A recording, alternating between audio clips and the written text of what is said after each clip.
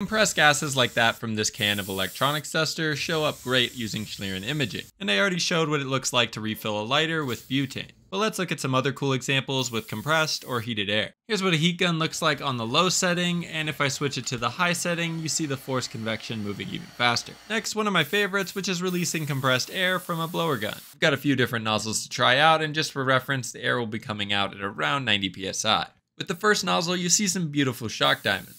Shock diamonds are standing shock waves and are perhaps most famously found on supersonic jets. Although those obviously look much cooler, this is much simpler and is still awesome. I also tried it out with an inflation needle like you'd use to pump up a ball, and I was surprised to learn these haven't gone up in price that much over the years. Anyway, this smaller nozzle still produces some standing shock waves, but it's definitely harder to see. I used the last attachment, which had a medium-sized nozzle relative to the two others, and this was pretty solid too. Twisting an empty but wet water bottle to a high pressure and then releasing it creates some fog. And here's what that looks like. The abrupt drop in pressure drops the temperature, which creates condensation. I tested a lot more, including some pretty random items, and you can see those in the full video.